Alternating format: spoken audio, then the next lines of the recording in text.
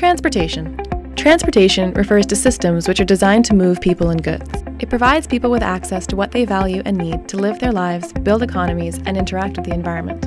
Transportation is the backbone of a global network that trades over 18 trillion worth of goods and moves the world's population over 81 trillion kilometers every year. The system also impacts the climate. As of 2015, transportation accounted for 23% of the world's greenhouse gas emissions. One way to understand this complex system is by breaking it down into 3 different components: mode, fuel type, and technology. Modes of transportation allow people and goods to move across air, land, and sea. People often move by human power, cars and planes, while goods are transported by truck, rail, or ship. Fuel is the crucial element that propels the transportation system. The primary fuel types are derived from human power, renewable fuels, and fossil fuels.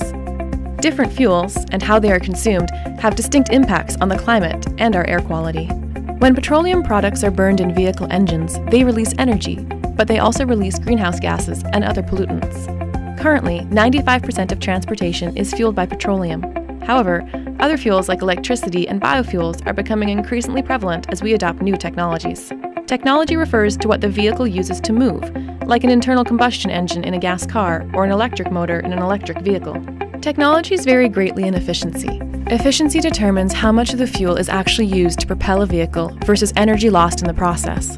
For instance, an average gasoline-fueled car is 25% efficient, meaning that 75% of the fuel used does not go into propelling the vehicle, but instead is lost as heat or other energy expenditures. When analyzing transportation options, it's important to consider what's possible with different combinations of modes, fuels, and technologies. One way to think about the climate impact of transportation is to calculate the amount of emissions per person or goods being transported.